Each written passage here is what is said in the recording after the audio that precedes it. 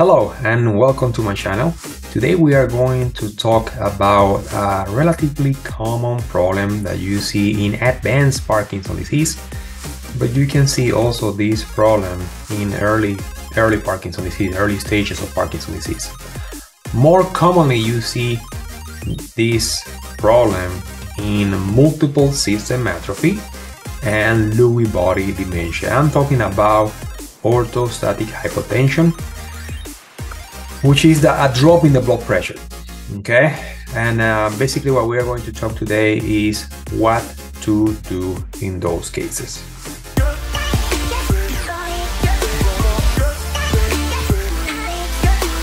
Let me start defining what is orthostatic hypotension. So orthostatic hypotension means a reduction, a decrease in the systolic blood pressure of at least 20 points or diastolic blood pressure of at least 10 points. Remember, the systolic blood pressure is the upper number and the diastolic is the lower number.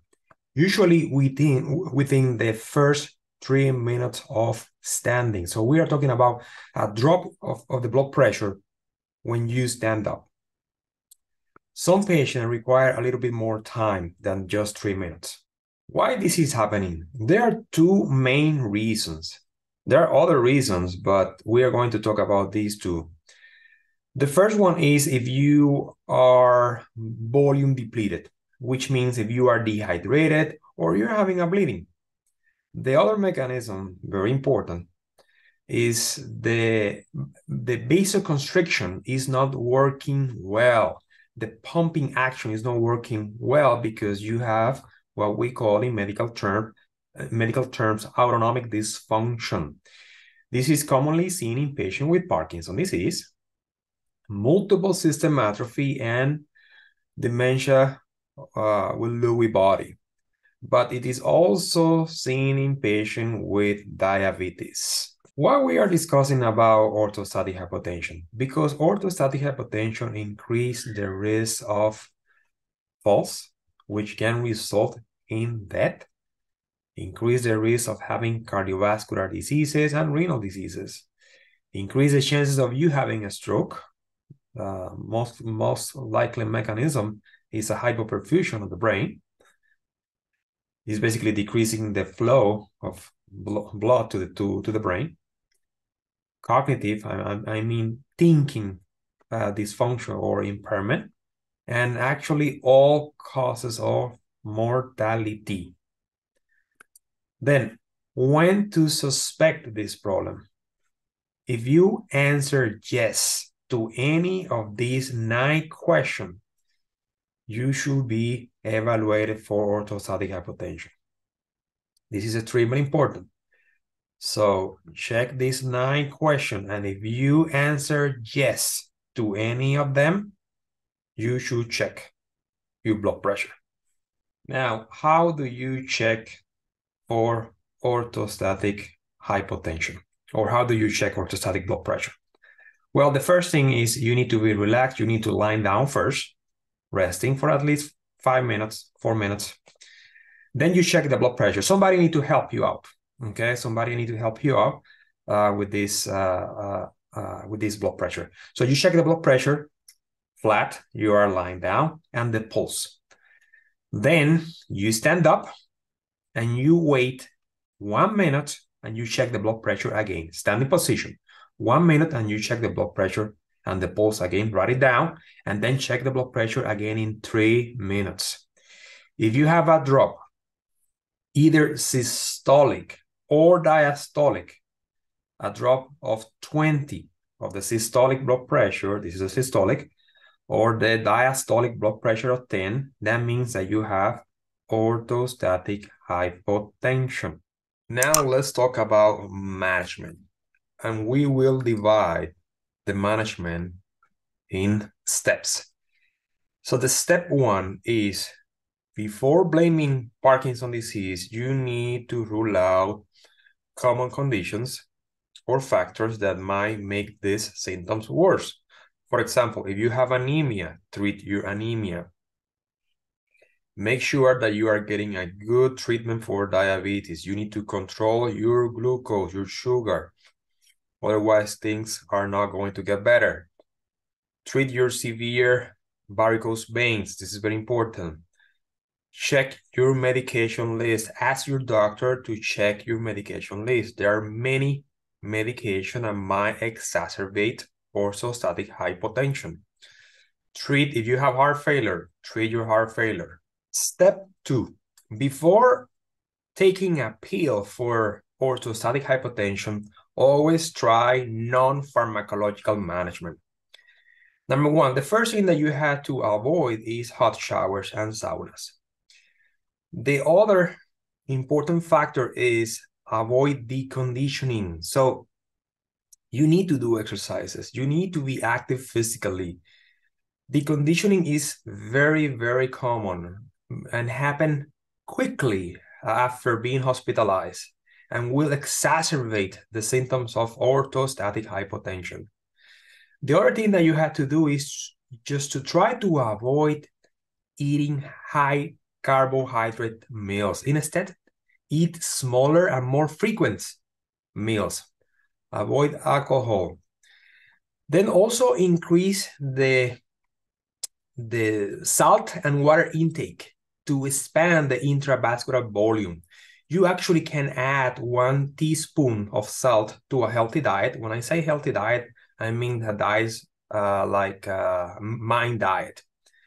Also increase your daily fluid intake. You should be drinking approximately 1.5 to 2 liters of water daily.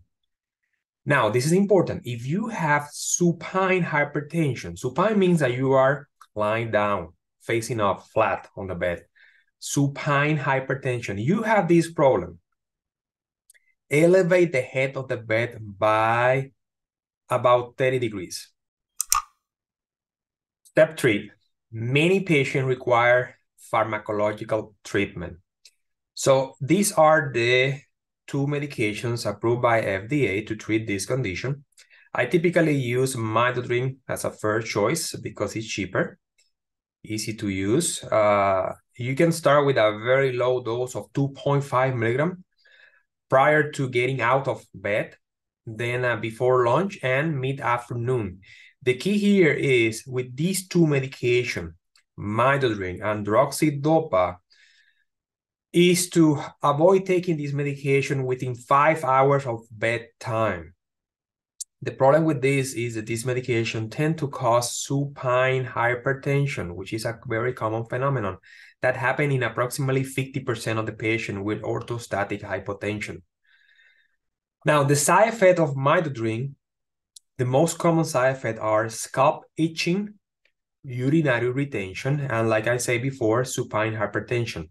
The other medication to use, which is more expensive, is droxidopa, approved by FDA to treat orthostatic hypotension in the setting of Parkinson's disease. You can start with a low dose of 100 milligrams 3 times a day in a similar way as I discussed with midodrine.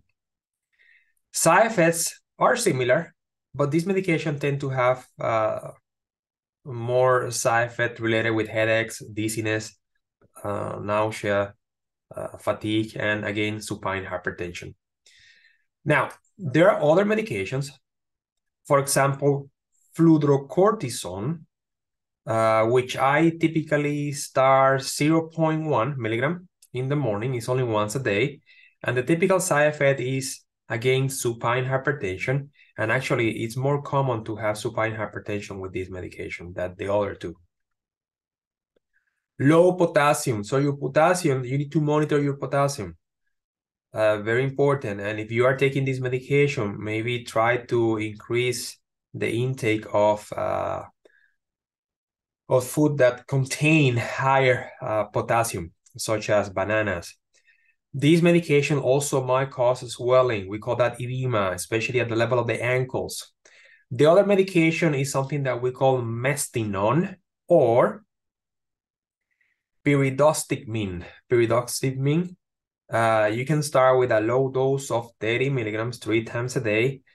Side effect of this medication is abdominal cramps. Usually, this is the most common one, diarrhea and drooling, okay? Excessive sweating and urinary incontinence. Other medications, especially in big academic centers, specialize in autonomic dysfunction. They use other type of medications, such as this one that you see here, very difficult to pronounce. And actually, this one, there is some data suggesting that this medication help specifically in patients that are having postprandial hypotension, which is the low blood pressure after you eat. So this is a medication that I will try if somebody is complaining of low blood pressure after eating. The problem is that sometimes it's very difficult to get the approval from the medical insurance. This is a very important evidence-based medicine review published in 2019 by the Movement Disorder Society. Based on the data, they recommend droxidopa. You see here that at least short-term is very effective. And other option that you have based on this evidence is these two medications that we discussed before, fludrocortisone and midodrine. They indicate here possibly useful. These are final important points. And this is a typical question that I get in the clinic, a very important question: when to treat high blood pressure in a patient with this condition, neurogenic orthostatic hypotension, in the setting of Parkinson's disease, multiple system atrophy, or dementia with Lewy body. I will tell you that only if the blood pressure is over 160, and I would say the average 170 of systolic, or diastolic blood pressure of over 100, is when you really need to treat the patient, especially in patients with the largest drop in blood pressure when they stand up, especially those patients when they have a change of 80 points. Those patients are more susceptible to have a drop in blood pressure when you treat them. So they are very, very susceptible. And it's even worse to have a low blood pressure than having high blood pressure in these patients. So this is why those patients need what we call permissive supine hypertension in order for them to stand up without passing out. Otherwise, they would be passing out and they will have fractures, intracranial hemorrhage, and many other things.